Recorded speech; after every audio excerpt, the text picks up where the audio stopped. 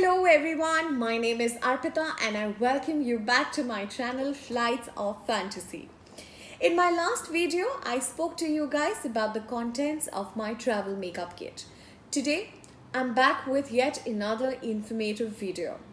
I'm going to share the important documents that you're required to carry on the first day of your interview. So let's get started. First things first, guys. Get your hands on a professional folder or binder. Opt for a black or brown folder. Label your folder appropriately. Do not forget to carry a notebook and a pen. Then comes the most important content of your folder. That's your resume. Yes, a resume speaks a great deal about you as a professional. It says what you've done in the past, what you're doing currently, and what exactly are you headed towards. Just imagine, a small piece of paper talks so much about you, including your past, your present, and your future. Doesn't that sound amazing? Yes, it does. But remember, the story of your past, present, and future needs to be conveyed quickly. Otherwise, the recruiters will lose interest. Yes, so this job of telling a short story can be really tricky. Hence, you might need a little bit of assistance in drafting your resume by professionals. It is very much important to have a structured and concise resume to make the first impression work for you. Do not make your resume so fancy and full of jargons to make it cumbersome for a recruiter to read. Now, the next thing is you need to carry passport size photographs. I would recommend that you carry at least 6 of them. While getting a passport size photograph clicked, make sure you dressed in formals and a white background really works well.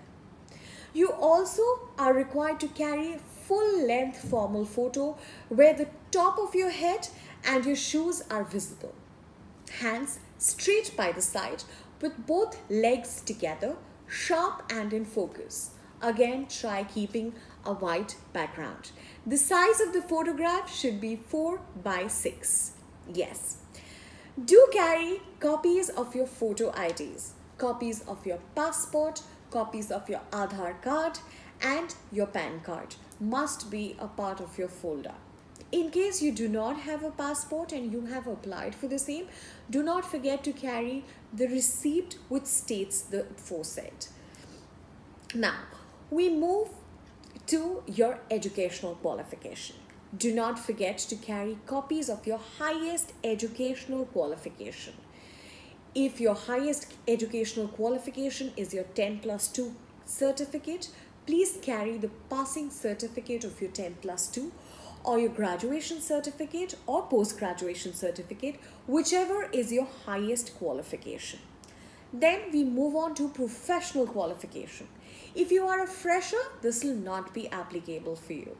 However, for candidates who has work experience in any vertical, I would request all of you to carry your experience certificate, copies of your appointment letters from your previous employer, relieving letters, salary slips, etc. etc.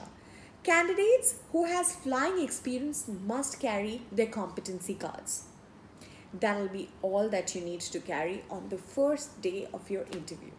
So what are you waiting for? Prepare and organize your files and gear up to your big day. If you have any questions, please do write to me. If you like this video, please do not forget to give it a thumbs up and please subscribe to my channel Flights of Fantasy. I'll see you guys soon with yet another interesting video. Till then, stay happy and healthy. This is Arpita signing off from Flights of Fantasy.